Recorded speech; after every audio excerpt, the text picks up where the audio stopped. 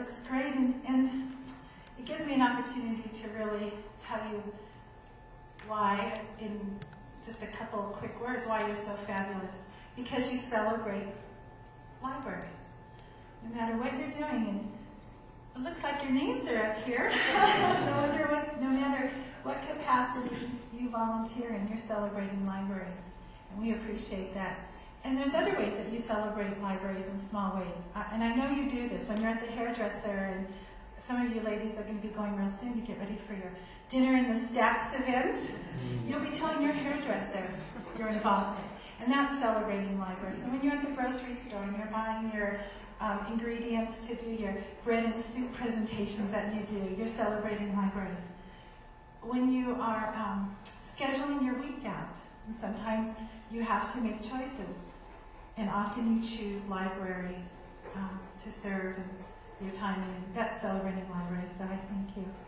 And just on behalf of the County Library, I just want to follow in the footsteps of our librarian to thank you most sincerely for all that you do and continue to do. And it looks like we have a wonderful program in store today, so I won't take up any more time, but thank you very much. One here for I want to thank my volunteers and the wonderful people I work with here at the library for making my 4.5 months here absolutely incredible. I mean that from the bottom of my heart. I'm so lucky to work with the great group of volunteers that I have. People who has been volunteering the longest. I know she's worked for years with one student and has literally changed somebody's life.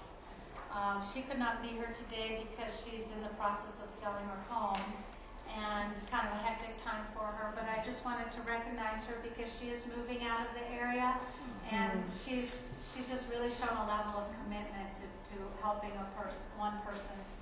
So that's my volunteer of the year.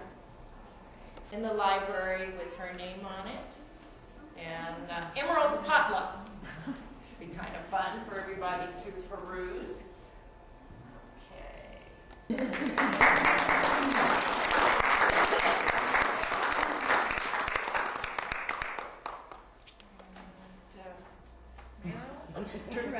The Friends of the Library had selected you as their Volunteer of the Year.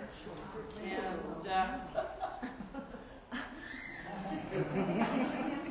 sure.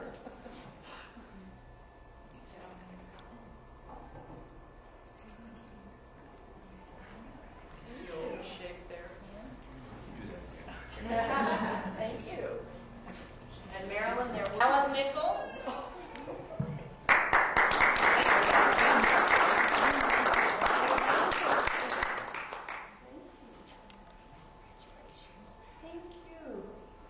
We have selected you as the Volunteer of the Year for all of the community support that you represent with all the different organizations on behalf of the library. How wonderful. Thank you so much. I certainly appreciate it. What a surprise. Thank you. What I'm going to allow you to do is, some of you are already fortunate to know our program. And our program is John Whitetalk. And John used to live up here. And some of you that have been to a volunteer appreciation in the past may have had the opportunity to hear John Whitetalk. Now you get to hear as well as see what supports John these days. At one point, I think his music supported him. Is that what I understand, John? But this is the other side of a very, very talented man, John Whitetalk.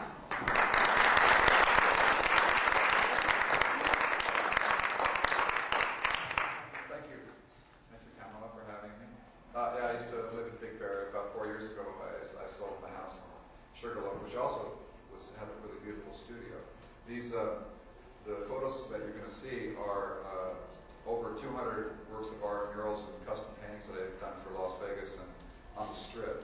In 1996, I was fortunate enough to be commissioned by a major architectural designer that also used to budget in lots and lots of murals and custom paintings in all the casinos. And they did most of these are a whole bunch of this, the slides that we're going through.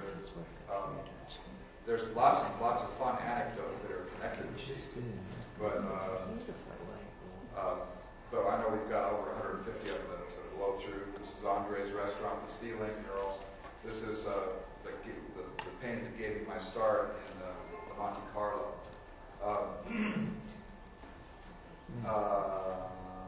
I was up against major studios in the country, Evergreen Studios in New York, the Art Center in San Francisco, that had big stables of 10, 20 artists working on these big paintings. And I was all by myself.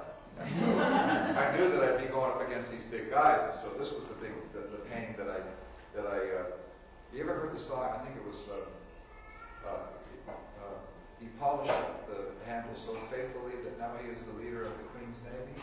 Well, this mural got me a 5-mural contract for the Luxor remodel that included the 3 big murals in the registration area plus 2 murals in the connector bridge between the Luxor and the Excalibur.